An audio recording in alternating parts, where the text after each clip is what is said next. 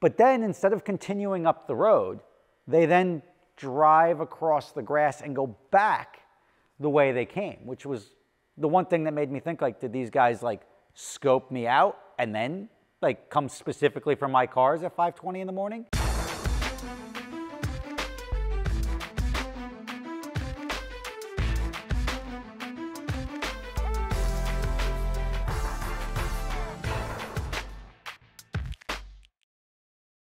So let me tell you, my day just got pretty interesting. Now, it's Sunday. I don't generally post on a Sunday, but when things happen and I need your help, that's when we start talking.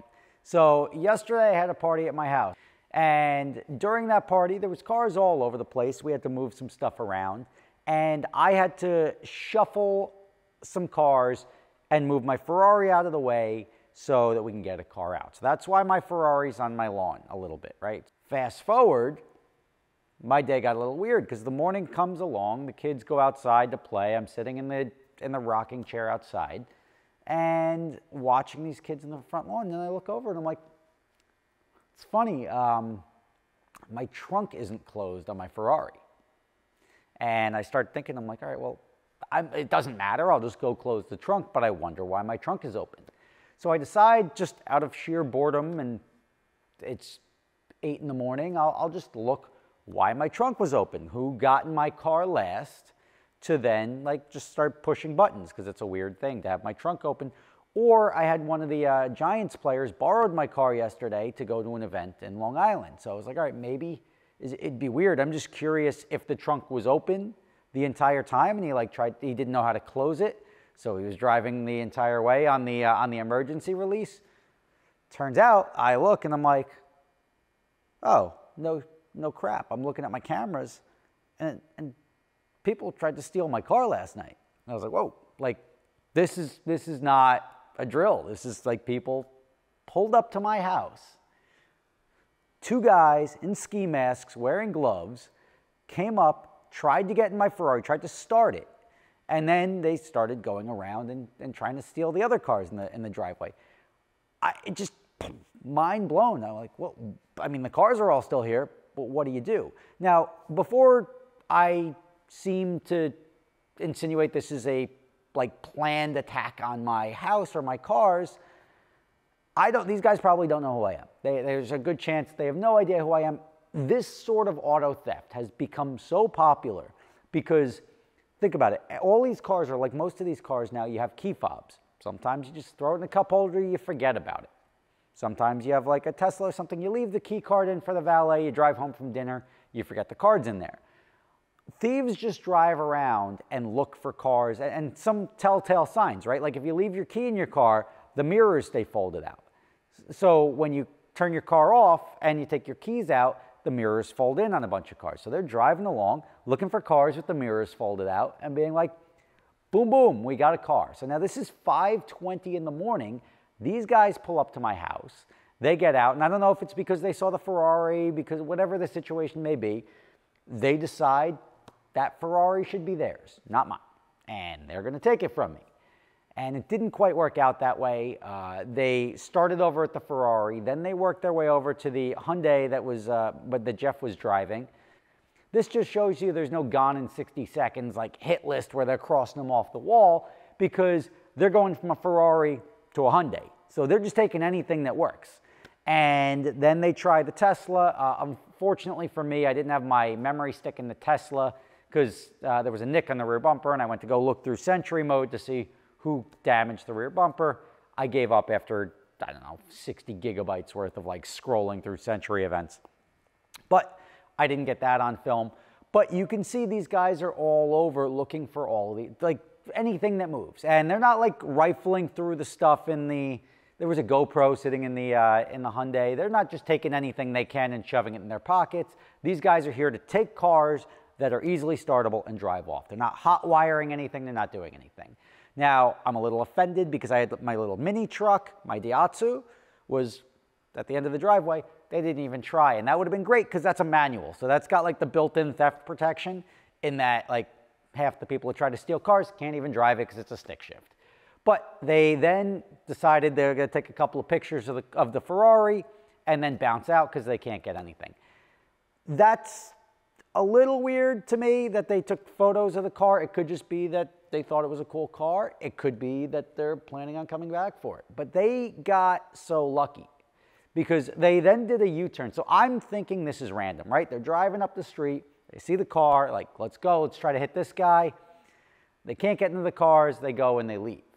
But then instead of continuing up the road, they then drive across the grass and go back the way they came, which was the one thing that made me think, like, did these guys, like, scope me out and then, like, come specifically for my cars at 5:20 in the morning because they saw it parked outside or whatever the situation may be? That's what got me thinking. The fact that they just didn't continue on to sort of the next house and try to get a car there, I'm a little baffled by that. So I called the cops. I had the cops come in and just do a report. And we're trying to identify this, where you guys can come in, trying to identify the car. It looked like a Kia or something like that. I don't know what it was, but if you can help identify it. Finding the license plate isn't going to make a difference here because if you think about it, nobody goes to steal cars in a car that's registered to them. I guarantee somebody is looking for that car that they were driving. It's also probably stolen, and that car is going to be of no help. It's good to help them identify it. It's good to try to bring these guys in.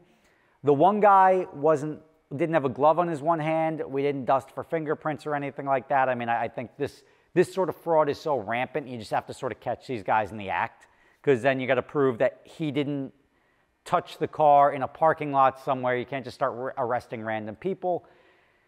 It's pretty wild. The reason I say these guys are lucky is because I wish they would have started my car. Like, if they would have started that Ferrari, that would have been the best thing ever. Because, A, I was, like, sort of awake, not awake.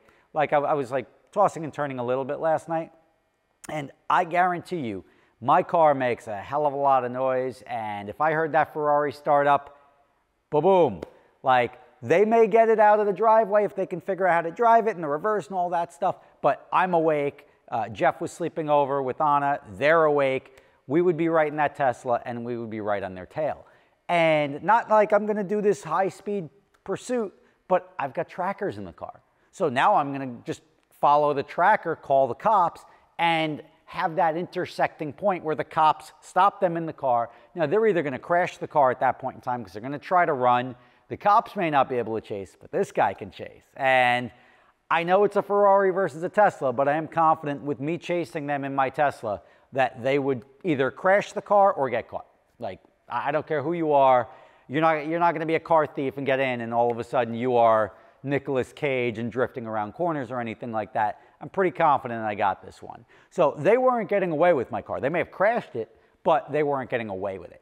And that's one of those things that they would have been in jail right now had they been able to start my car. So it sucks. Like, I don't like this happening. I don't like, and this is like, I don't live in a high crime area by any stretch, but this is all over. And the easy targets are to drive through rich neighborhoods and start looking for cars because, like, people let their guard down. I left the doors unlocked on two of my cars.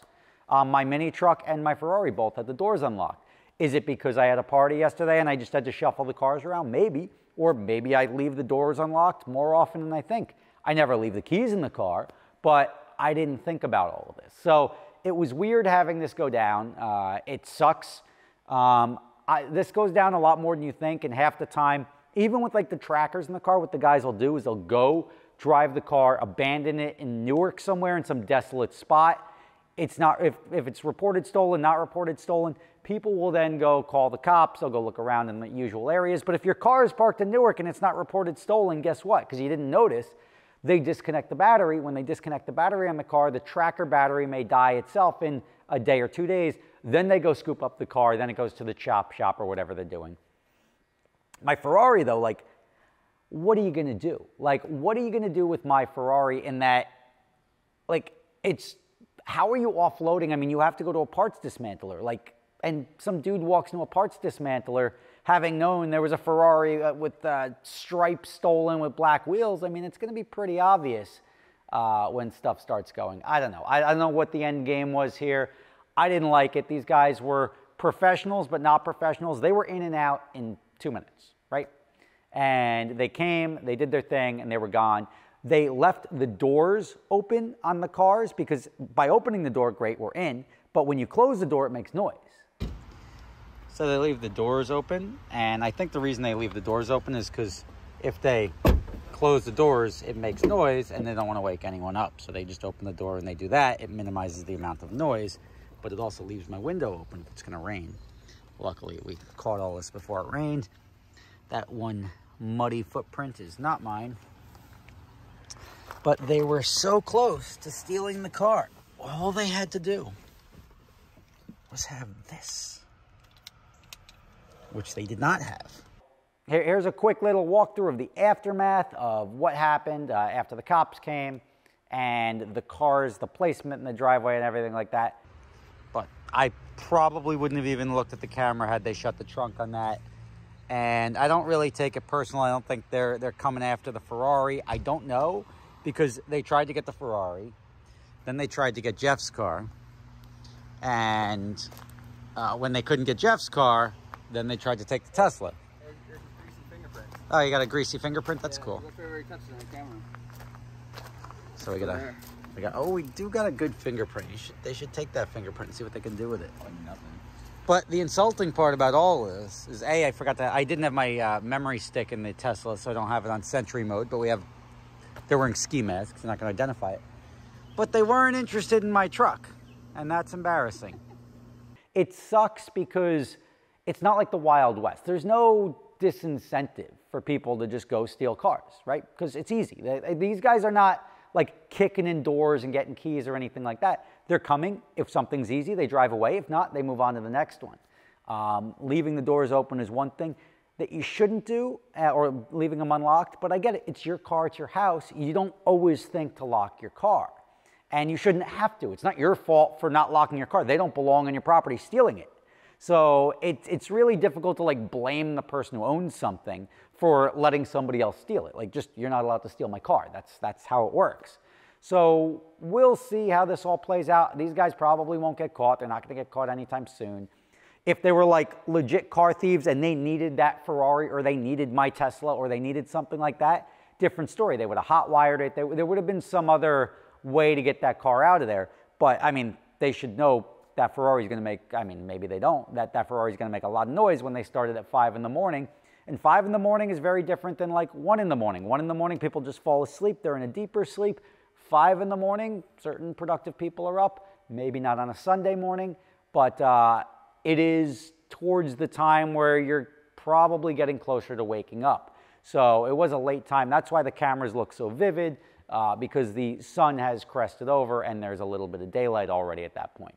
So, Rob Ferretti, be careful out there. Lock your cars. Gentle reminder, if you needed a reminder to lock your cars, be sure to lock them, because nobody wants to have their car stolen, even though you have insurance. And make sure you have insurance for theft if something happens. There has been a tremendous amount of theft in this area, just because it's easy for people to go grab cars, especially when you leave your keys in them and somebody can just push the button and start it up. Very different if you have a key fob car than when you had the old key and you had to put it in, turn the key, and do that game. A lot of people had that on their key ring, key fob. They may just have it in their pocket. They may leave it in the cup holder. They have a valet. Same thing. Leave it in the cup holder is a problem. I don't get the idea with the Tesla, though, because the Tesla is such a giant rolling battery. So stealing the Tesla wouldn't make a lot of sense, because I can go on my app and tell you where my Tesla is at any point in time. There may be a trick to it for car thieves that steal Teslas. Post it in the comments below. I'm excited to read what that is, because how you can disable the vehicle from tracking where it is, I don't know. We'll find out. Rob Ferretti, thank you for watching. Remember, lock your cars. Keep an eye out there. I've got new cameras. I've got some Ubiquiti G4 Pros that I just didn't install. Otherwise, I would have much higher quality video to share with you. I do not, so you get the Ring quality camera footage. Thank you for watching. See you tomorrow.